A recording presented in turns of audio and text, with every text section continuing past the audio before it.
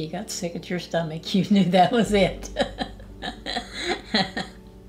You knew when you was pregnant. Of course, sometimes we use protection, and I still get pregnant. I don't know. It's just, we had to buy those, they called them rubbers then. Yeah. And, you know, you didn't have a lot of money either. My doctor introduced me to that, to the diaphragm, and that's the only thing I knew that they had at that time to keep you from having children. I saw a lot of people that died in childbirth because the doctor had told them not to have any more children.